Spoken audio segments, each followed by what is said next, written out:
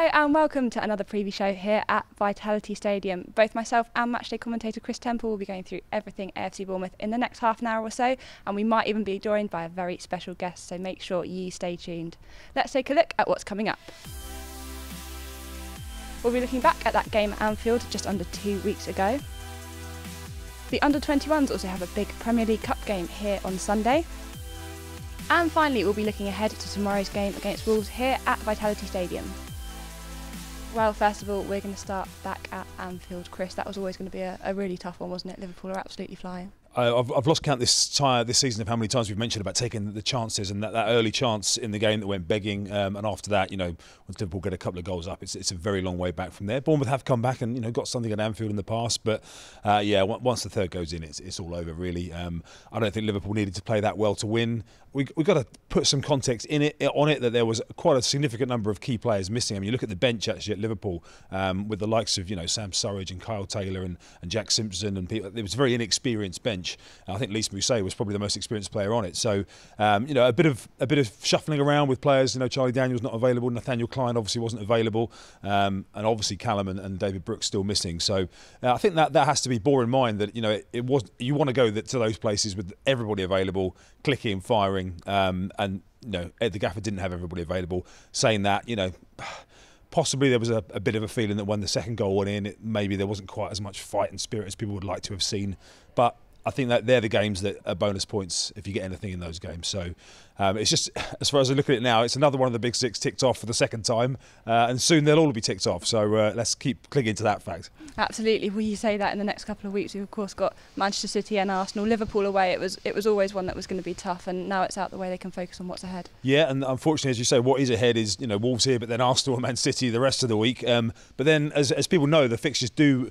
I say ease up. It is the Premier League, but in terms of the intensity of the opposition, they do get a bit kinder towards the end of the season, and that's where if you can pick up an odd point here or there over the course of the next week or so, I think certainly looking for 3 against Wolves. But if you can pick up a point from Arsenal or Man City, again, just the spirit and the belief it puts in everybody. We saw what the Chelsea result did straight after it. I know the results since then haven't really reflected that, but it just gives everybody a huge boost. So the chase for 7th, depending on how this weekend's result could be right back on. And when you think there have been a couple of sort of periods of the season where it's all felt a bit doom and gloom, the chase for 7th is still on, and that's again reflective of what a great start there was and how competitive the league is as well. And just going back to that Liverpool game, that Sadio Mane goal, the first one that went in, it looked as if it could have been just offside. What did you make of it? Not a lot of luck against Liverpool with offside this season, because of course Salah here was offside for the first goal, which again, and if you don't get those little minor breaks, I mean, yes, it was a debatable one, possibly just offside. We've seen VAR hasn't necessarily really helped to clear up some offsides this season with the cameras that we'll have next season. But yeah, it's again, it goes into the bracket of you need everything to fall your way away at the big clubs, and the marginal calls don't go your way. It doesn't help.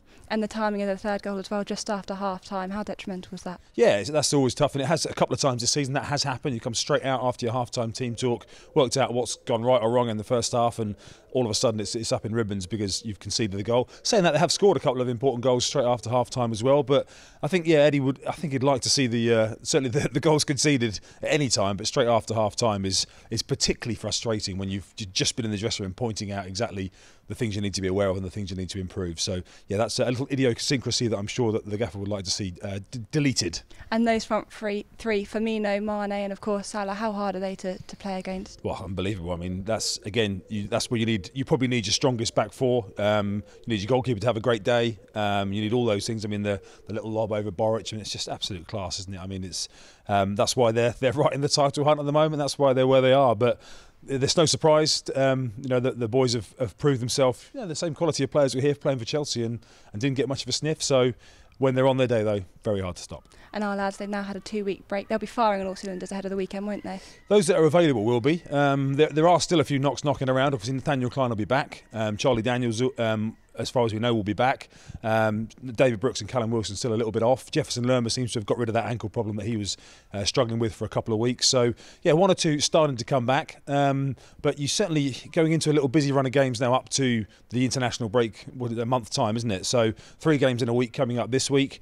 So, yeah, certainly you need the players firing. But 2 weeks off, they've done a few different things.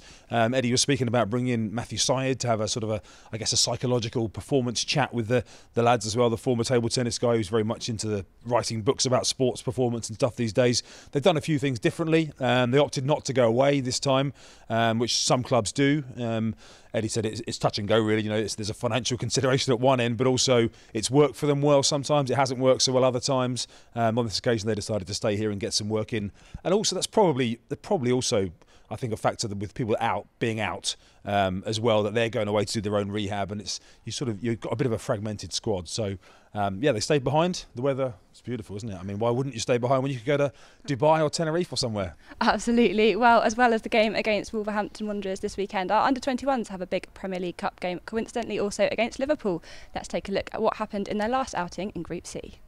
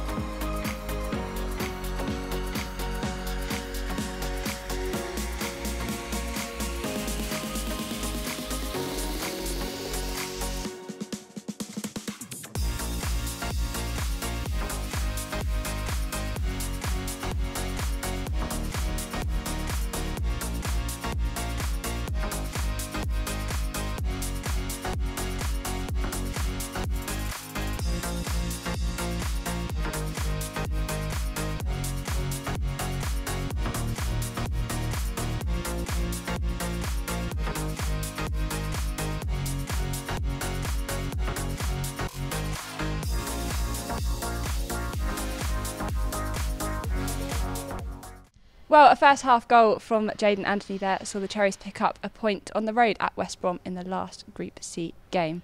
Kris, they're here at Vitality Stadium on Sunday, another really good opportunity for them to play here and get some more experience. Looks like it's going to be an exciting occasion as well. They're hoping for a crowd of around about 3,000, which would be, you think most of these players will not play in front of crowds that big very often. With the greatest respect to under 21 level, obviously some of them will go out and play on loan at lower league clubs and will get 3 or 4, 5,000 watching, I'm sure. But most of the under 21 games are played in front of a handful of people. When you go away to clubs like Liverpool and West Brom and people, of course, they have a bit more local following, a bigger clubs. But yeah, so it's going to be a fantastic day on Sunday, I think. Obviously, qualification already secured, which is brilliant. You can play with a bit of freedom. But I guess, Sean Cooper and the management team won't be looking like that. They'll be looking at continuing the good work they've been doing. And I think any sort of time you get to play on the main stage, the first team pitch, and with a crowd, 3,000 people in here, that is a noticeable crowd. And I think, the club, you're going to be doing the PA, and the big screens are on, and there's programs, and it's a full-on match day experience, really. So I think it's really, really useful for the lads who aren't out on loan and are just training week in, week out, to get that sort of motivation of a big stage, and obviously with a view to building more momentum towards later in the competition. And as you said, they're already through, but they're playing to win the group. How much of a psychological boost will that give them going into the last 16? Yeah, always. And what a scout Liverpool would be. If you can get a result against a team of Liverpool's class. Again, the under-21 set up at the bigger clubs, they've got such depth of resources. A lot of their best under-21s are out on loan, actually, as is the case here now as well. I guess their under-21s aren't probably as strong as they realistically are in terms of the people they've got available, but still, Liverpool under-21s are not going to be. They're not. It's not like playing the dog and duck. They're going to be handy. So yeah, and Bournemouth, I'm liking what I'm seeing at the moment, of the progress that's being made at the under-18 level with how well the Youth Cup's been going, and obviously that's coming up next week. We'll talk about that next week. The under-21s are having a good little run in the Premier League Cup as well. So I think we are starting to see some fruit being born. It's been a criticism, if there is to be one, that the academy got left behind a little bit by the first team's progress. I've mentioned it several times on this programme this season. So I think now this is a nice little period where Alan Connell with the 18s and Sean Cooper and Mark Molesley with the 21s are really starting to make some marks here. And we see the likes of Kyle Taylor, Namdi Offball, Mark Travers, they're always training with the first team, so it's so important for them to get game time themselves, isn't it? Yeah, Kyle Taylor, he, bless him, he came on, he started rather against Brighton in the Cup here, didn't he? It didn't go that well for the team that day, not just for him. He was on the bench at Liverpool last week, which I'm sure was a great thrill for a lad of his quality. New contract relatively recently, so yeah, for him and for Namdi, training day in, day out with these players, they will certainly be improving. Mark Travers is the one. Mark Travers is, he's the one they talk about as potentially, you know, a long-term first-team goalkeeper here. So I'm really excited to see how he's going to progress over the course of the next few months. Training with, you know, 2 internationals, Artur Boric and Asmir Begovic, every single day on the training ground as well. With Neil Moss, obviously very experienced goalkeeping coach as well. So yeah, I think for those guys, it's a great opportunity, and for them as well, the motivating factor, because training every day is one thing, but actually having the chance to showcase at your own level, at under 21 level, what you can do. A huge chance for them as well. And as you touched upon earlier, some of the under-21s, they've gone out on loan. It could be a real opportunity for some of the under-18s then to step up and get some more experience. Yeah, and of course contracts are not done and dusted at this stage. You know, often there'll be, you know, 1 or 2 year deals at that sort of level. Sometimes even less than that. If you're not quite sure about a player, you'll say, okay, come in, let's show us what you can do, earn yourself a stay. Lots of players come and go through the door at academy level, and you don't ever hear sight nor sound of them again, really. They maybe have to go off and sort of start again, you know, maybe at a lower level. So yeah, for some of the under-18s that have been part of that great FA Youth Cup run, this is a chance now with, you know, as you say, the likes of Jordan Holmes and other people have gone away and getting loan spells for the second half of the season now as well. Scottish, a lot of Scottish interest at the moment in the Cherries under-21, so it is a real opportunity. There are places up for grabs, and not just places up for grabs in front of a big crowd in a big game, but also potentially contract-defining performances. You know, there'll be decisions being made about contracts. Some have been made already, I'm sure, in the coaches' minds. Some will be being made around about now, about who's going to stay on beyond the summer. And Sean Cooper, he's come in halfway through the season. That can't have been easy for the squad, but they've reached the final of the Central League Cup. They're going well in the Premier League Cup, and they've got a Hampshire Senior Cup quarter-finals to play as well. So things are looking bright for them, aren't they? Yeah, they obviously had a bit of transition. You know, Mark Molesley's been around the squad for a while as well, so there's that, I guess, a bit of consistency there. But yeah, I mean, Sean Cooper's come in and done a great job. You know, there's a great familiarity among the coaching staff right through from the age groups, you know, up to 18s and 21s. They're coaches that, you know, Eddie Howe at the top knows and trusts, and has worked with and has played with as well. And I think, you know, you're seeing they've all got the same sort of mentality. Everyone's trying to be playing the same way. It is a sort of a top to bottom feel in terms of the methodology and the ethos, I guess, of the club. So from that point of view, yeah, Sean Cooper has come in and had a great impact. Alan Cottle's done the same with the under-18s, and both very much seem to be heading in the right direction. Absolutely. Well, if you do want to come along on Sunday, it's a 1 p.m. kick-off here at Vitality Stadium. Tickets are available on tickets.afcb.co.uk. But of course, here on Saturday is the visit of Wolves, and we have a very special guest coming to preview it after we look back at what happened last time at Vitality Stadium against Wolves. Half of the championship table meet at the Gold Sands this evening as AFC Bournemouth take on Wolverhampton Wanderers. The away side especially come into this game full of confidence, having won their last 3 matches fairly convincingly in the Sky Bet Championship.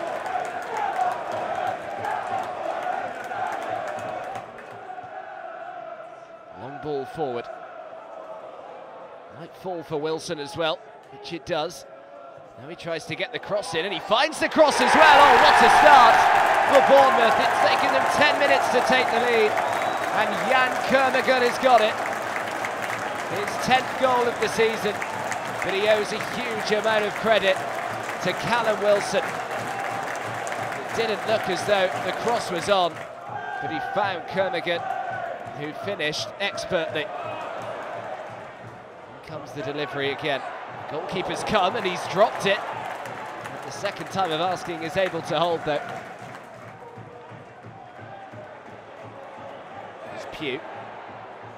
Pugh's continued his run, just couldn't quite get the return back to him, and in the end the shot is deflected behind for a corner.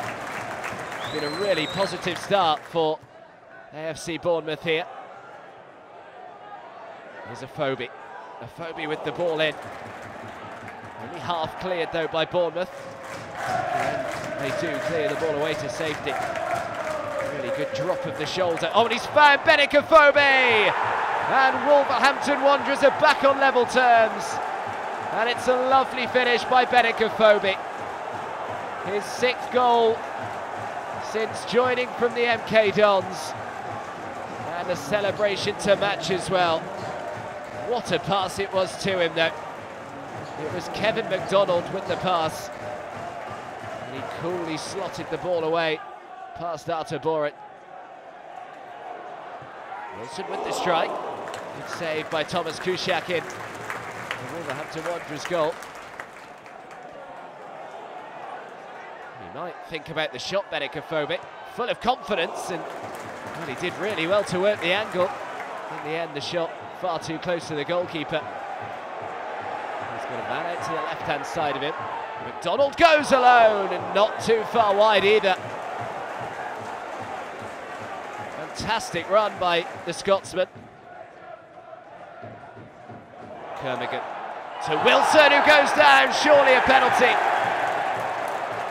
And James Linnington points to the spot. And now they want a red card to the home support. Was it just outside the area? Kermigan with the penalty. Oh, he maybe should have saved it. And Thomas Kuszczak knows it. But the Frenchman Jan Kermigan gets his second of the game. 33-year-old with his 11th of the season. And I think Thomas Kuszczak will know that he perhaps should have kept the penalty out.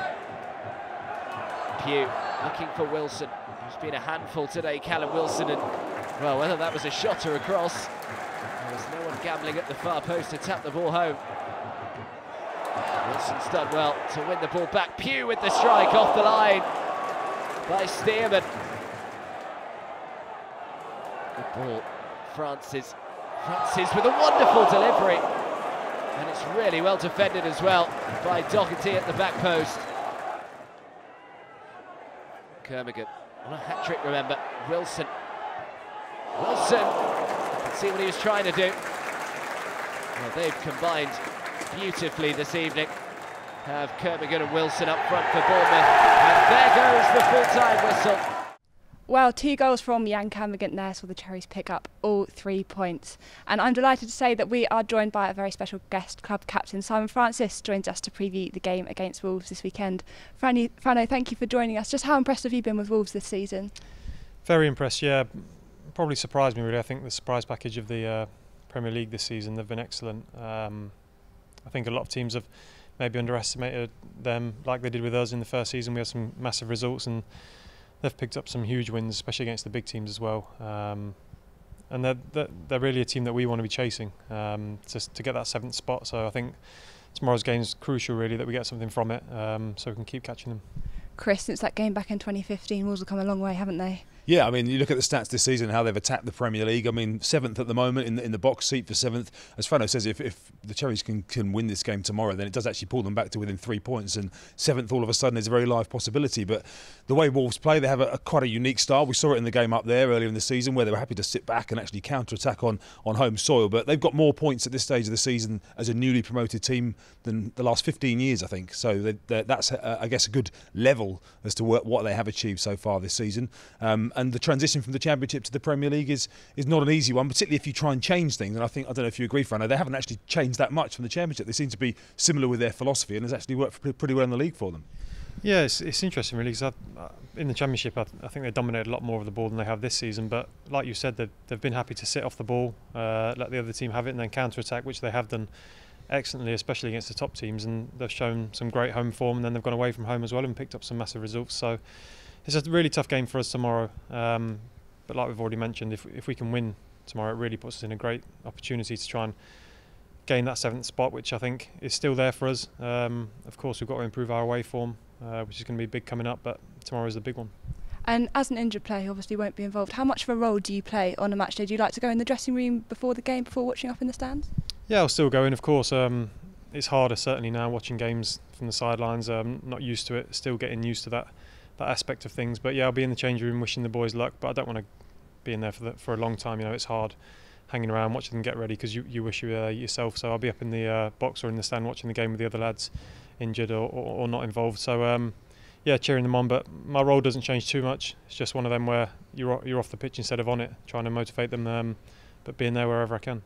And Kris, we like to pick out the danger men before a game. They've got the likes of Ruben Neves and João Moutinho. They're the big players, aren't they? Yeah, Raul Jimenez obviously has been banging the goals in as well, as we saw. You know, they've gone with the foreign approach. It's worked a lot for them. You know, it hasn't taken a lot of their players too much time to get used to English football. Even the new guys they brought in, Matt Doherty, even at right back, has been popping up with the goals as well. He's been I guess a surprise source of goals for them as well. So they really have clicked. And actually, we saw they had some strength come off the bench. He's not afraid to use his subs quite early on. I think he changed his whole front three in the game and Molineux just before Christmas. So yeah, the depth of their squad, it's the one thing that can test you when you come to this level, is if you do have a few problems, how deep is your squad, and the next best players up to the standard. And Wolves have proved that their squad at the moment, here we are, 11 games to go in the season, whatever it is, that they're right in the hunt and off the tails of the big six. And that squad, they pulled off some fantastic results, none more so than that 3-1 win against Spurs up at Wembley. Yeah, I mean, that's a great result. A couple of great ones at home. Molineux's a pretty fearsome place to go. It was pretty fearsome the